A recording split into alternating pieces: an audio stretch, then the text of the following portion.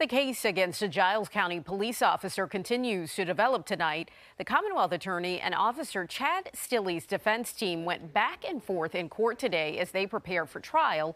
The judge set deadlines to exchange evidence. Things like body cam and dash cam footage and the vehicles involved in the crash were mentioned as things of interest by the defense team.